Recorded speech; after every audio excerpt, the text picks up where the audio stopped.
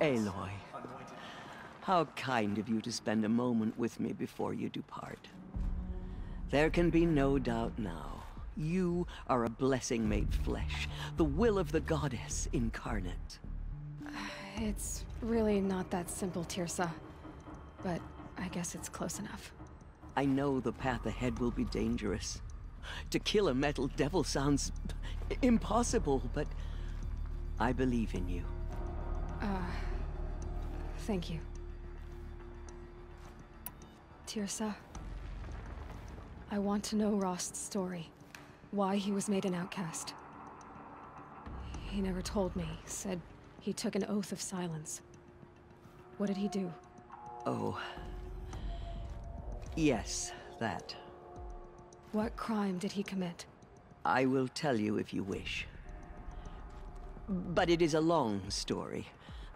Are you sure you want to hear it now? Of course I want to hear it. Tell me. Rost never committed any crime. He was an outcast by choice. What? What do you mean? Many years ago, before the derangement, before the Red Raids, a band of murderous outlanders, 12 in number, struck without warning. At Mother's Vigil, they took hostages, and then pressed on, headed for Devil's Thirst.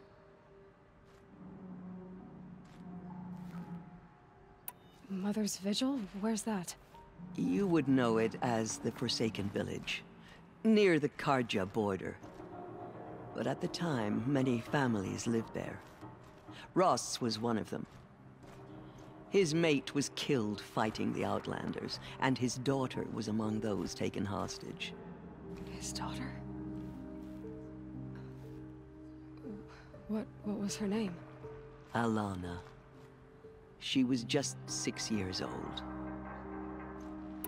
Nora Braves couldn't stop 12 Outlanders? Or rescue the hostages? It was quite impossible.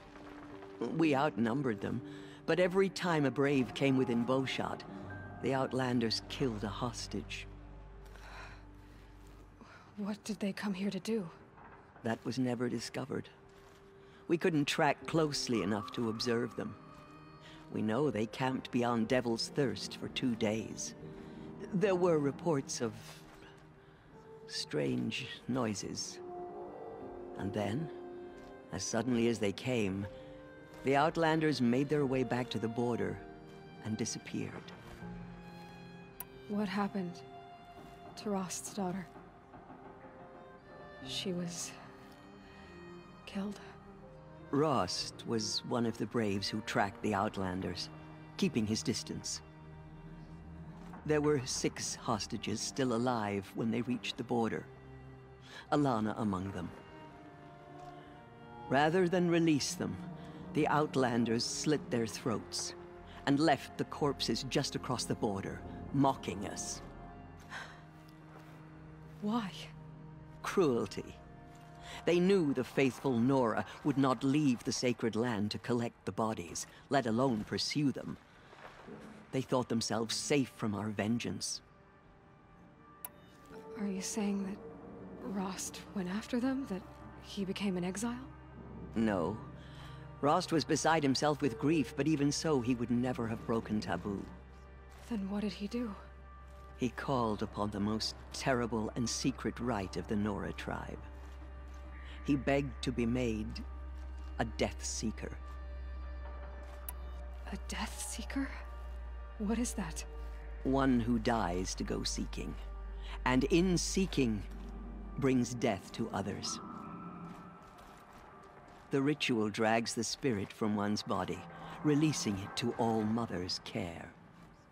The heart beats, the mind thinks, but the spirit has moved on. I don't understand. Rost went after the Outlanders, but his spirit never left. It remained here with All Mother. He gathered the bodies of the slain and returned them. And then he set out in pursuit, not as an exile, but a weapon of vengeance. A barbed arrow shot from a bow, never to return. Rost did return. Yes. A full year later. And terribly wounded. He collapsed at the border of the sacred land. A hunting party came upon him. He was delirious. In agony. By law, he should have died where he lay. But one of the hunters broke taboo, and reaching across the border, she dragged him to our side. Who was she? A brave who'd lost a mate and 2 sons to the very outlanders that Rost pursued. So, Rost never finished his mission. To the contrary, he killed all 12. Tracked them to disparate places the world over, he said. Meridian, Ban-Ur, the Claim, Utaru Land, further even, into the Forbidden West. The last he killed nearly got the best of him. Wounded, he stumbled and crawled back to us, hoping to die as close to the sacred land as he could. He never expected nor asked to be dragged across the border and nursed back to health. That was done to him, leaving us, the matriarchs, in a difficult position.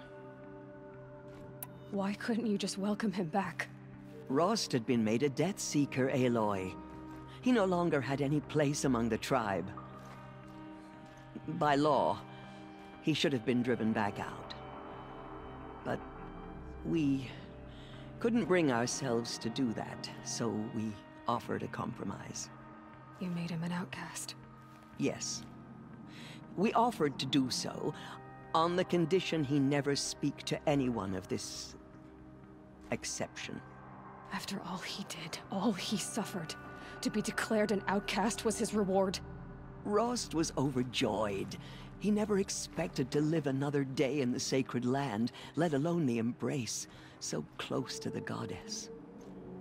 He resolved to spend the rest of his days in solitude, and was happy to do so.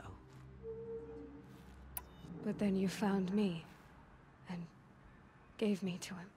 Yes. Another compromise. The matriarchs feared you, and would not let you be raised by the tribe. And so we turned to Rost. I knew that he would take care of you, bring you up, teach you to worship All-Mother and respect the ways of the tribe. He certainly tried anyway.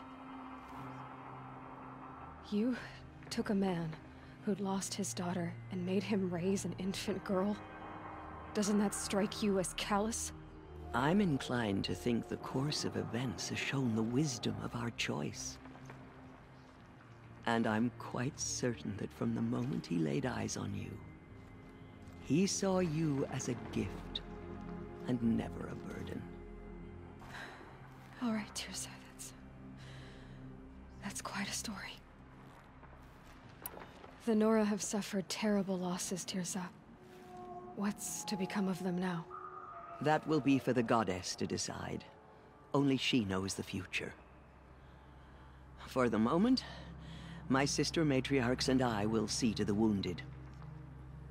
And as I promised, anyone who wishes to join you at Meridian, we will declare seekers. I think for the time being, we should remain here in the mountain, close to the goddess. That might be best. If nothing else, it's a defensible position. It's time for me to move on. I thank you for doing what you could to help me through the years, and for telling me Rost's story. I wish I could have done more, but I am just one woman. As am I. No need to sell ourselves short. Oh, thank you, Aloy. I will pray for you. Okay, I guess it can't hurt. All Mother Mountain open to her. She's the daughter of the goddess.